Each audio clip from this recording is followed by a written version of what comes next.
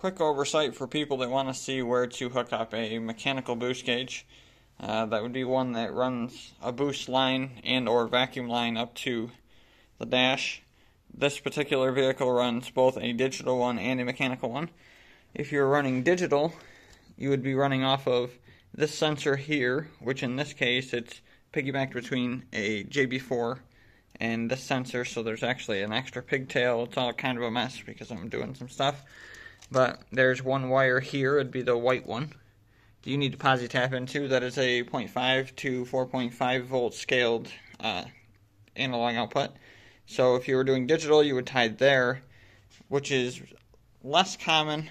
A more common one is just one that runs off a straight boost pressure, also known as a mechanical gauge.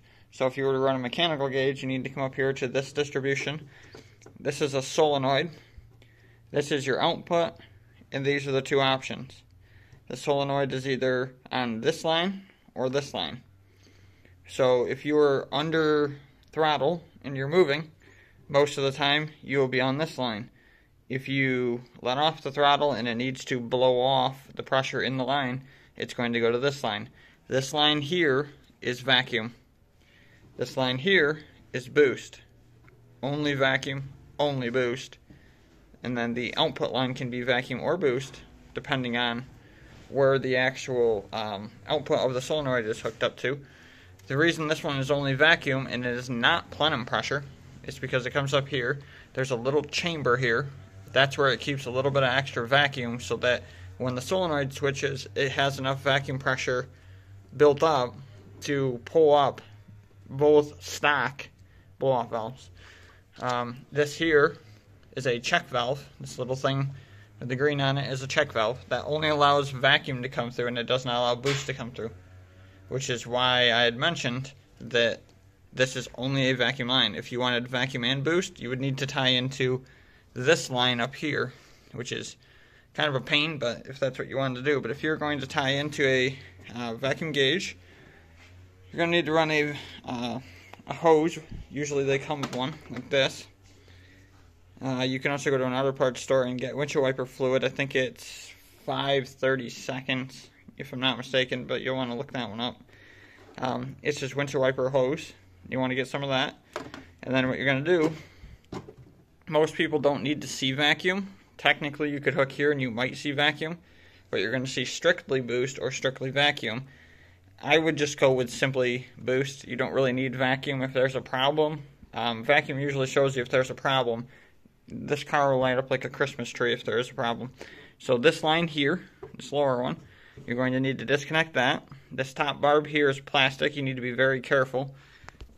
It's not very strong, and you can snap that off. And then this lower one, which is right there, is metal. It is a little stronger and a little more resilient, but again, you want to really take your time when you're pulling these off. I already pre-pulled them so that we don't have to break it on video and look stupid. But take the hose off. This is not the stock hose. I've replaced it a few times. This one's actually getting ran for the methanol controller that runs off of vacuum and boost. So you're going to take the line off and you're going to go ahead and cut it.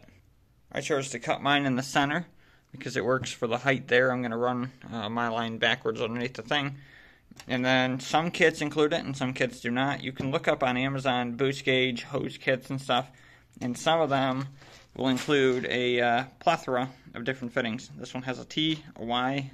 The only difference between a T and a Y is if you had a more specific route and you didn't want it to be a perfect 90. And then some unions.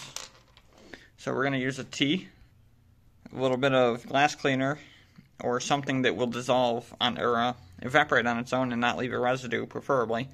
On that, you can push the hoses on. Sometimes you can get them on without that, but it's purely up to you. I'd recommend putting your supply line on the T before installing it here.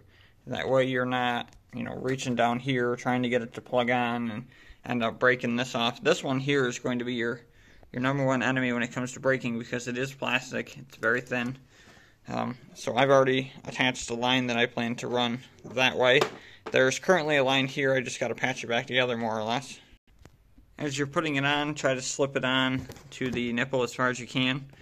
Now, since we added that T, the line is now longer. You don't want it to be super tight because you're talking about a 90-degree angle here, but you don't want it hitting this fan shroud either. So I'm going to go ahead and I'm going to trim a little bit off. Once you trim something off, obviously you can't make the hose longer, so I would start with, say, 1/4 inch at a time until when you hold this here, it's nice and short and it stays away from that stuff, but it's not kinked. And there we have it. You got plenty of clearance here, it's not going to hit. Now I'm going to take this hose and I'm going to run it this way. Currently I have another piece of hose here where I had it ran previously, and then I just switched over to the digital, and now I got to put the methanol controller back together. There is a bit of a debate that's always happened on these barb fittings whether or not you need a clamp. Couldn't hurt, certainly, to do it. On these ones here, they were a little on the loose side, so I used small zip ties. That would work.